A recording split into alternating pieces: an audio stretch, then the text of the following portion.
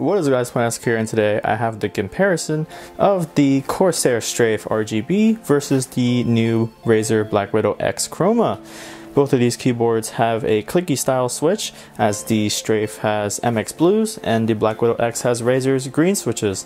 How does one compare to the other? Let's find out. As you unbox these keyboards, there are already differing accessories. Corsair gives you a wrist rest, FPS mobile keys, and a keycap puller. And like the Blackwidow Ultimate, Razer on the other hand only gives you stickers, which you should keep in mind. Moving on, let's talk about the design of the Blackwidow X first. Now when I first saw the video for the Blackwidow X, I knew I had to get one because the design was very minimalistic and caught my eye. The new design is sleek, as there is no more bezel around the perimeter of the keyboard, as you can see. The keyboard itself is shorter and slightly heavier than the Strafe due to its military grade metal top construction. The no bezel design is very good because it'll be very easy to clean and maintain throughout its lifespan. Underneath the keyboard there are adjustable feet if you want to use it at a heightened angle, and there is also a cable guider underneath so you can route the cable either to the left, right, or middle of the keyboard. The material of the keyboard is just straight up matte metal, which will not, I repeat, will not attract any fingerprints or oil on a keyboard itself, which was something that the Blackwidow Ultimate was known for. The numlock section of the keyboard also has been updated, and they are now clear and visible to the user. But keep in mind that all of the LEDs are green when toggled, and there is no option to change it in Razer Synapse. Razer has also updated the font on their keycaps as well. And lastly, the Razer logo is where it usually is, in the middle of the bottom of the keyboard under the Alt key. Now there are some things missing from the Blackwidow X that were present in the Blackwidow Ultimate. For example, the macro keys, USB pass-through, and mic audio pass-through are no longer existent in the new Blackwidow X. There's also no white backplate underneath the switches to help boost the colors coming from the LEDs. All of these changes are something to consider. The Corsair design, on the other hand, is very similar. This keyboard is longer and slightly taller than the Blackwidow. The finish of the plastic is very nice, and it does not attract fingerprints either. Unlike the Blackwidow X, the Strafe does have a small bezel around the perimeter of the switches, which is something to keep in mind. A nice added touch that Corsair has is there are accent LEDs on the sides of the keyboard, something the Blackwidow X does not have. The Corsair Strafe does have a white backplate underneath these keys, which helps the colors shine more efficiently to the user. While the Strafe does not come with any macro keys, you can still record macros in the Q software. The numlock, caps lock, and scroll lock indicators on the Corsair Strafe are largely visible in plain sight, with a white backlight when toggled. The Strafe also comes with a USB pass-through and height adjustable feet on the bottom. Lastly, the Corsair logo is in two places, above the numpad and above the escape button. Moving on, let's talk about the key switches themselves. Now, if you watch my original comparison between the Corsair Strafe RGB and the Blackwidow Ultimate Chroma, I bashed the Razer switches like there was no tomorrow. The one thing that I can tell you is to not fall for Razer's gaming keycaps statements. They claim that their key switches are specifically designed for gaming, but don't believe that hype. If you compare Cherry MX Blues versus Razer's green switches, you will hardly feel the actuation point difference. Having said that, I have to apologize. It was unfair in that video for me to compare MX Browns to Razer's green switches because they both offer different experiences. But now that I have two switches in the same category, it is more of a fair play. Having tried both of them, I have to give Razer the upper hand this time, because I could actually feel the shorter actuation point in the Blackwidow X compared to the MX Blues and the Strafe. When I typed on the Strafe, it felt a little sticky to type on, and it seemed like it required a little more force to toggle the switch. Razer switches, on the other hand, just want me typing more, because the actuation point and tactile feedback is just amazing. If you don't believe me, you have to try it out yourself and you will immediately feel the difference.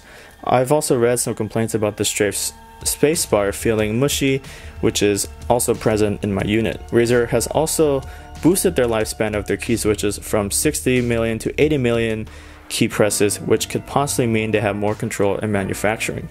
Razer gets the win for me in this category, but before we move on, here's a quick sound test between the two.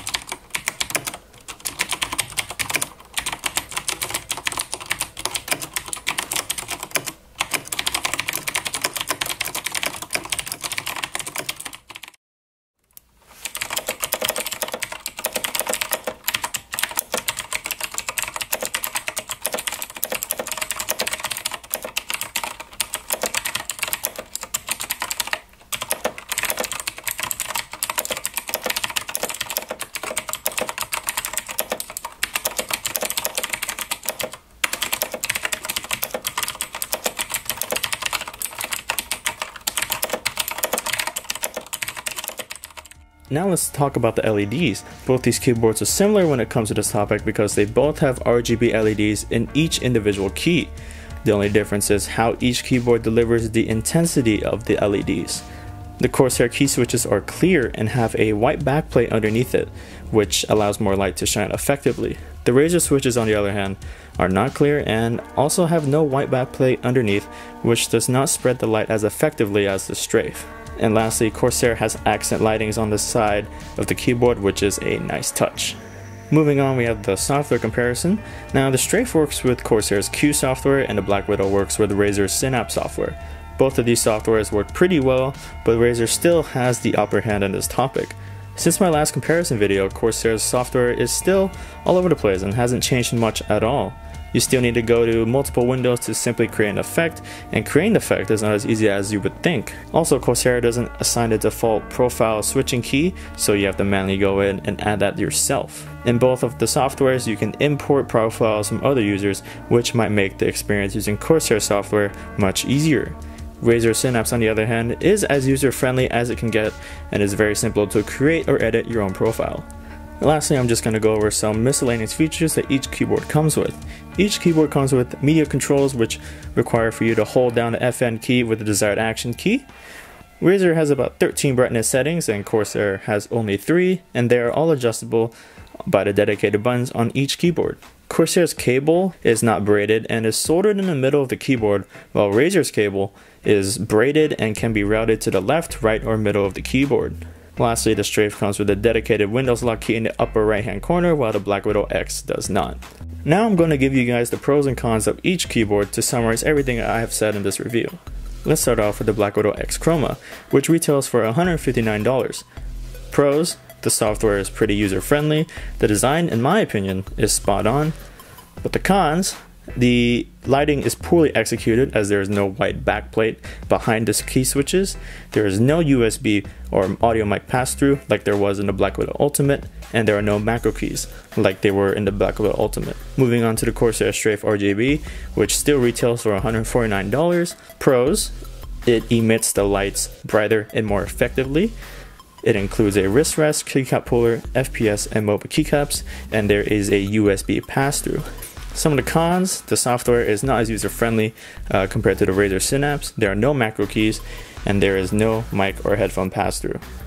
In conclusion, I can't really decide which one I would choose over the other one. Both keyboards provide a clean and minimalistic design, but the Blackwidow X feels more premium with its metal top plate. On the other hand, the Strafe may be a better bang for your buck, but the Blackwidow X Chroma is designed to feel and look like it's worth every penny. In the end, it'll come down to personal preference. So thank you guys for watching this comparison between the Razer Blackwidow X Chroma and the Corsair Strafe RGB. If you have any questions, feel free to leave it in the comment section down below and I'll get back to you as soon as possible. Agree? Disagree? Let me know in the comment section down below as well. And yeah, that's pretty much it. Thank you guys for watching, and I'll see you guys next time.